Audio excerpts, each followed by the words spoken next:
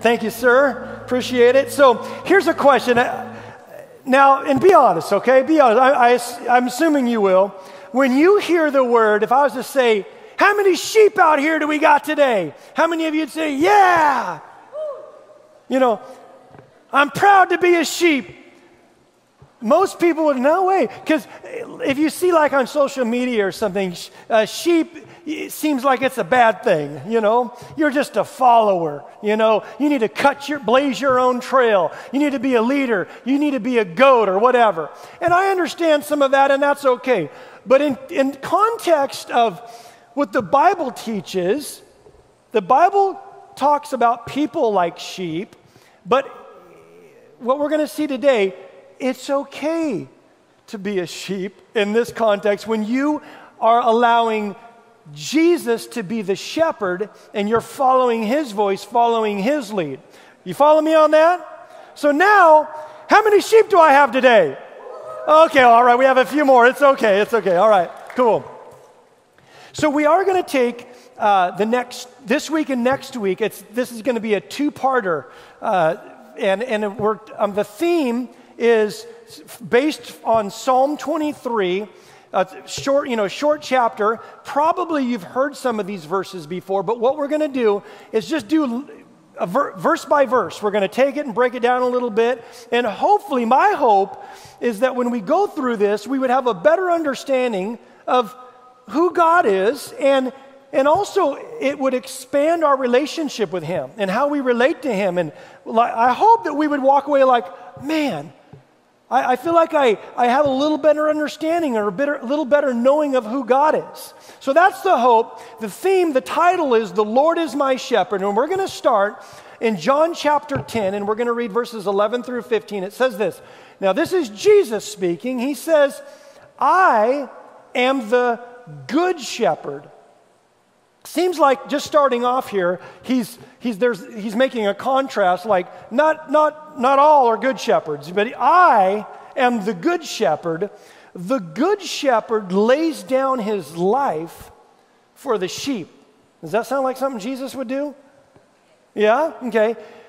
A hired man will run when he sees the wolf coming, and he will leave the sheep, for they aren't his, and he isn't their shepherd. And so the wolf leaps on them and scatters the flock. The hired man runs because he is hired and has no real concern for the sheep. Do you think Jesus has real concern for the sheep? Yeah. Verse 14, Jesus says, I am the good shepherd and know my own sheep, and they know me. Just as my Father knows me, and I know the Father, and this is crazy, and I lay down my life for the sheep. Now think about this. It's a sheep. Now, I don't know, honestly, this may sound bad. I don't know if most people have a real high regard for sheep. They think, you know, sorry if you disagree with me, but that's the sense I get, is we don't see sheep as a real valuable animal a lot of times. But Jesus does. But why would you lay down your life for this animal? But as we know, and as we go further, He is the good shepherd, and we are the sheep of His pasture, the Bible teaches us. And He truly did lay down His life for His sheep, which is amazing. So now, as I told you, we're gonna focus on Psalm 23. Now, Psalm 23 was written about 1,000 years earlier than what we just read. That's a long time, right? So 1,000 years earlier, these words were written, and they were written by King David. Do you remember what King David did before he was a king? He was a younger boy. He was a shepherd boy. So I thought, man, that's interesting. The things that he's writing about were the very things that he probably put into practice and believed, and this is how he was with his sheep. But I'm sure the things that he's saying go beyond, you know. especially when it correlates to who God is. But of course, King David wrote this. Psalm is another way of saying a song, S-O-N-G, a song, wrote by David. And I'm going to read a few verses and then we're going to go back and break them down. It says, "The Lord is my shepherd, I lack nothing," or "I shall not want." Goes on, "He makes me lie down in green pastures, and He leads me beside quiet waters," or "He leads me beside still waters. He refreshes my soul. He guides me along the paths," or the right paths, "for His name's sake. He restores my soul. He leads me in the paths of righteousness for" whose name? For His name's sake. It's like His reputation or something is on the line here. He's taking this real serious, this shepherd. Like, for His name's sake. Okay, so let's go back and let's start in on this with the first verse. "The Lord is my shepherd." This implies a significant relationship between a human being and their maker. The Lord is my shepherd. This is a human becoming a valued object of a supernatural God. And then the next part to that is, "I shall not want." I have all that I need. I wonder if we would make that kind of bold declaration. I shall not want. I have all that I need. This is a proud, positive, bold statement. And it's saying, I've got confidence in my shepherd's character. This is a sheep that is satisfied with its owner. To not want means not lacking, not deficient, being properly cared for and managed, not craving anything more than Him. Now, this is a little side note, but one of the things that I heard that shepherds would do, and I thought that's interesting, they would have reeds, or they would make instruments out of reeds and maybe even other wood things, and they would play. They would sing songs over the sheep, and it would like bring comfort, and the sheep would recognize the shepherd's voice, but the sound and just the atmosphere that, and it reminds me of God singing over you, you know. He took this seriously. So just this sense that the shepherd takes real good care of the flock. The Lord is my shepherd. This is saying I am completely satisfied with His management in my life. He is the shepherd where there's no trouble too great as He cares for His flock. Because the shepherd is fond of his sheep. He loves them for their own sake, but He takes personal pleasure in them. Do you know that God takes pleasure in you? He delights in you. I hope you know that. He delights in you. The shepherd is on the job 24/7 to ensure that the sheep are provided for in every detail. The shepherd is jealous of his high reputation as the good shepherd. I wonder if it would be said of this flock here, us, that, man, their God takes good care of them. And you would reflect Him in such a way that, man, He's good. He guides and protects. He leads. There's an old song, He guides and protects and He keeps me from some wrecks. You guys know that old Audio Adrenaline song? I don't know if you know that, probably don't. So this is the thing. That's what the Good Shepherd does. He does that. Says that He's deeply satisfied when He sees His sheep content, well-fed, cared for, safe, and flourishing under His care. Have you ever thought about God that way? I hope today we will. He not only loves His sheep, but His love goes the distance, and His love lays down His life for the sheep. He says in John, the Bible says in John 10:10, Jesus speaks, I have come that they may have life and have it more abundantly. When we talk about the Lord prospering you, man, I would say in every way, financial, that's great, but we're talking about mental prosperity, physical prosperity, just at peace with God, blessing and favor. The shepherd, first thing in the morning, he rises to check out his sheep. And with a practiced, searching eye and compassionate eye, he examines the sheep to see that they are fit and able to be on their feet. He will count the sheep. Remember the story when there was the 99, where there was one missing? He'd leave the 99 to get the one. How would he know? He counts the sheep. He's got a watchful eye. Your life does not go under the or outside of the radar. God knows you full well. And also, through the night, the shepherd listens for the least sign of trouble, and he will leap up at any time to protect his sheep. Amen? That's cool, huh? Then it goes on to say, he makes me lie down in green pastures. He makes me lie down in green pastures. The strange thing about sheep is that because of their very makeup, it's almost impossible for them to lie down and to rest unless 4 requirements are met. See if you can identify with any of these. Have you ever had any of these keep you up at night? Sheep are timid, and they refuse to lie down unless they are free from all fear. You ever had fear keep you up? Naturally, even, keep you awake, but also fear just keep you just in turmoil?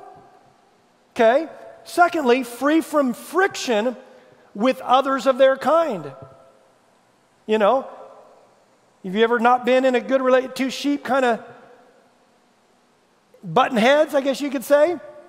You ever not been in a friction relationship with somebody else, and it messes with you.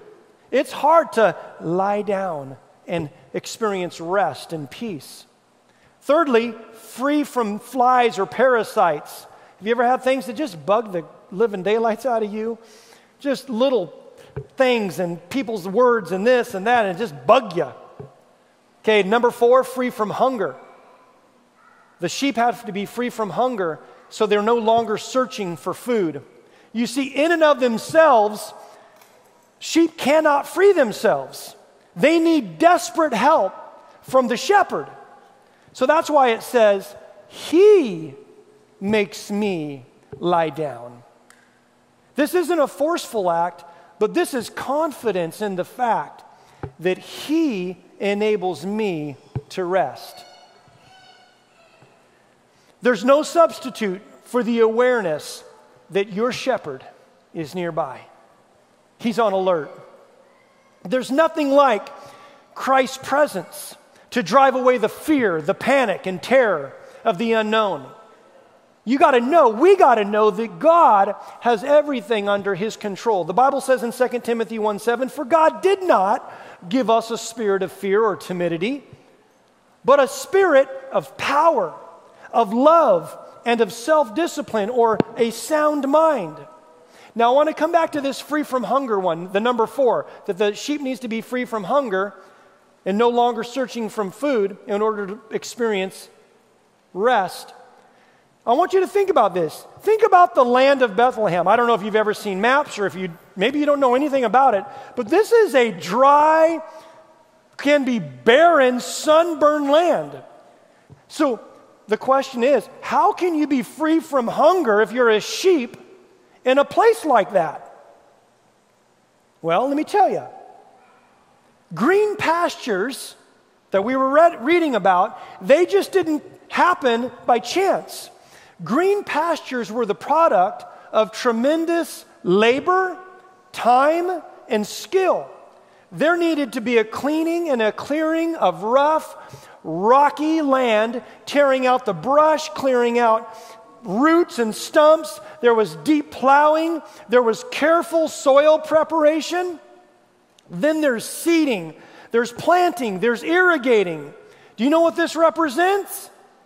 It represents much work, skill, and time for the careful shepherd.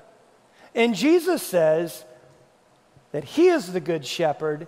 He knows what He's working with, and He knows who He's working with. And what He does is He tends, He cares, and He cultivates our lives.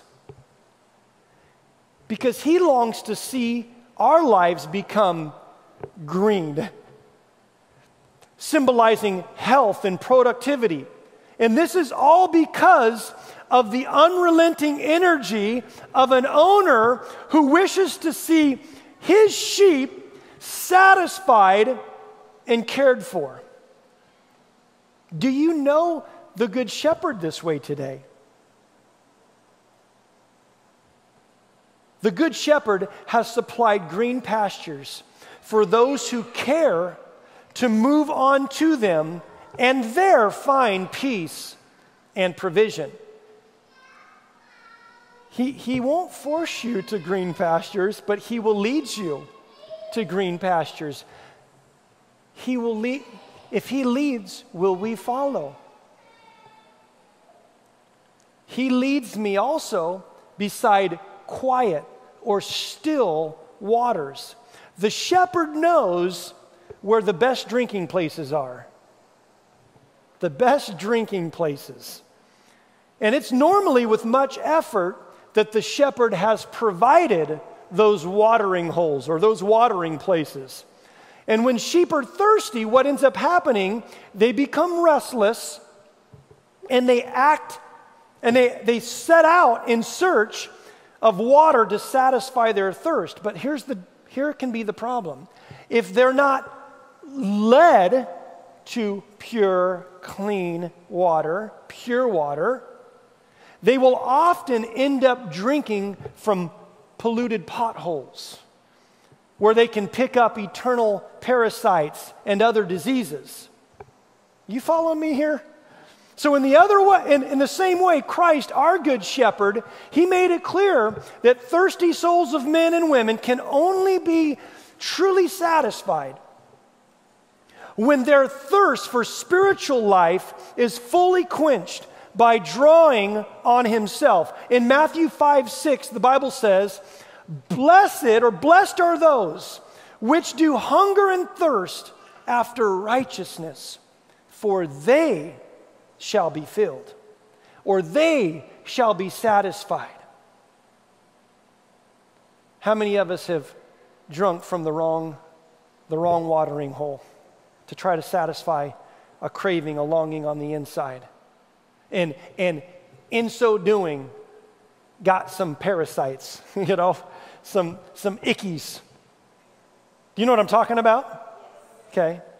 Jesus said at a great feast in Jerusalem, if any man thirst, or any woman thirst, anybody thirst, let him come unto me and drink. To drink means to take in, to accept, to believe. You see, the very life of God becomes part of you. Only God knows how to lead you and I to still, quiet, clean, satisfying, pure water. In John 7:37, on the last day and the greatest day of this festival, it says, Jesus stood and said in a loud voice, He says, let anyone who is thirsty come to me and drink. Whoever believes in me, as the Scripture has said, rivers of living water will flow from within them. By this He meant the Spirit, whom those who believed in Him were later to receive. Because up to that time, the Spirit had not been given, since Jesus had not been glorified, had not been resurrected. But the Bible says, He restores my soul. He renews my strength. You know David, the shepherd boy, then the king, he knew what it meant to need his soul strengthened. Not only did David experience persecution and struggle from the outside, he had enemies trying to kill him, but David didn't make all the right choices in his life too. David committed adultery with Bathsheba, and from that he had some battles on the inside. He knew what it was like to need restoration and healing. And as a matter of fact, he says in verse 42 of Psalm, verse 11, it says, he says to himself, "Why are you cast down, O my soul? Why so disturbed within me?" Then he says to himself, this is talking to yourself. It's okay. You can do that. "Put your hope in God." Sometimes you got to tell yourself that. "For yet I will praise him, my Savior and my God." You see, David knew what it meant to be cast down and rejected. He had tasted defeat in his life. He experienced frustration while falling or failing under temptation, the bitterness, the hopelessness, the lack of strength that is seen even in this prayer that he prayed. I wonder for you today, have you ever needed restoration? This is what can happen. Sheep can become cast down at times. What's that mean? It means that they end up on their backs and they can't get up. And there's different ways that they end up on their backs. And here's the thing, if they're left there very long, they can die. Have you ever felt kind of like you're out of commission, you're on your back? Maybe physically, but just spiritually, you're kind of out, Ever needed to be restored? It's good news. Let me share a couple ways real quick that sheep can become cast down. The first one is this, the comfort zone. Sheep will lie down to get comfortable. They'll stretch out to relax, and then all of a sudden their center of gravity switches and they end up on their backs. Well, what does this mean for you and me? There can be great danger in looking for the soft spot in life, the comfortable place, the easy place, the place where there's the least amount of hardship or there's no need for endurance or self-discipline. And we just get real comfortable. That can be a place where we could become cast down as a sheep. So secondly, here's another one. This one's ready for this one? Are you guys ready for this one? This is a little bit more ouchy maybe. There's too much wool on the sheep. What do you mean too much wool? How many of you need a haircut? Okay, too much wool. What happens with sheep that have too much wool is this. Their fleece becomes matted with mud, manure, burrs, and there's other debris that get in it. And what happens, the fleece, their own wool, literally will weigh them down. You follow me, right? Okay, hopefully you are. Wool represents the old self-life for the Christian, the clinging to the accumulation of things, possessions, worldly ideas and practices, and they will begin to weigh us down. They'll begin to drag us down, and they'll hold you back. And in these times, you need to get the shears out. We need to allow the shears of God's word, the wool, to be cut off. I believe, for some of us, over the last few years, God has been cutting wool off our lives. He's been cutting some things, removing some things that have been accumulating and not necessary in our lives. And our shepherd, at times, will apply the cutting edge of his word to our lives. Have you ever had him do that? Yeah. And he begins, this is the good news, he begins to set us free from ourselves. And you know what? That's an amazing restoration. What a restoration it is. And God knows what he's doing when he's working with us. Remember? The good shepherd, he knows how to lead, guide, direct, correct. Next week, we're going to go into some more of that. That staff, that rod, what are they used for? Okay? The good shepherd knows what he's doing. And he will lead or he will guide us to paths of righteousness for his name's sake. You see, sheep are notorious creatures of habit, maybe much like us. Left to themselves, they will follow the same trails until those trails become ruts. They'll also graze the same hills until those hills that they're grazing in turn to desert waste. They will pollute their own ground until it's corrupt with disease and parasites. And this is the owner, the shepherd. His entire name and reputation depends how effectively and efficiently he keeps his sheep moving onto wholesome, new, fresh feeding lands. He takes this responsibility personally. It says his reputation is at line for his name's sake. You see, our behavior patterns and habits are much like that of sheep. We can be, you and I, we can be stiff-necked and stubborn. Book of Isaiah 53:6 says this, we, all like sheep, have gone astray. We have turned, everyone, to his own way.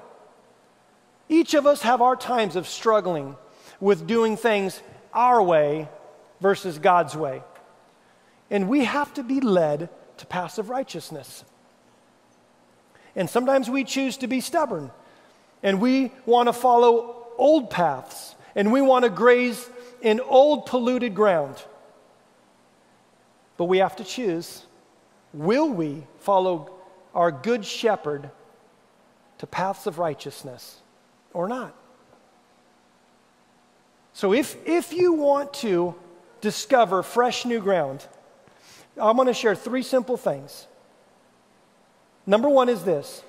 We have to choose to no longer love myself most or ourselves most, but love Christ most. Number 2, be more God conscious than people conscious. What do I mean by that? Just because something is accepted by the world doesn't mean that it's honoring to God. That's one thing. But also, there are times in your life that you're going to go against the grain, swimming upstream. It's just the way it is.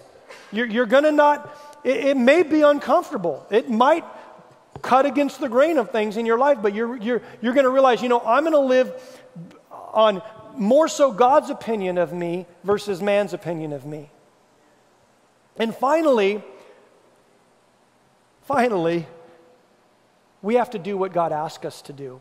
Will we be a follower of Jesus Christ? If he is our shepherd, will we follow his lead?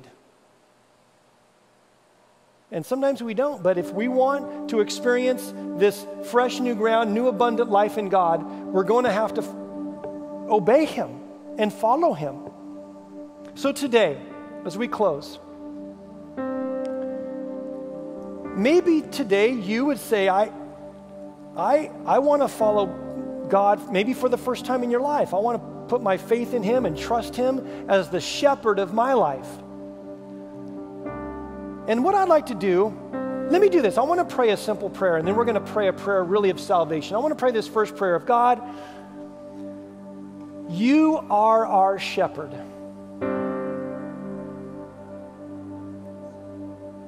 We thank you, God, that you chose to lead the way, to guide us. And we say, God, we're pleased with your care of our life. You make us lie down in green pastures. You lead us beside quiet waters. You refresh our soul. And Lord God, we want your name to be glorified. I pray that our life would reflect you well. We love you, God. Amen. I want to pray a second prayer. For those that maybe today you want to give your life to God for the very first time, or maybe it's a recommitment to God. I'm gonna lead us in a prayer. I would invite all of us to pray this. But if today this is, you're really praying this and you're saying, I want to begin a new journey with God where He's my shepherd and I'm following His voice and His lead, would you just repeat this prayer after me? If we could all pray this, can we say, Dear God, I need you. Save me. I confess that I have sinned. I need forgiveness. Jesus, forgive me. Save me and set me free. I choose to follow you today. In Jesus' name I pray. Amen.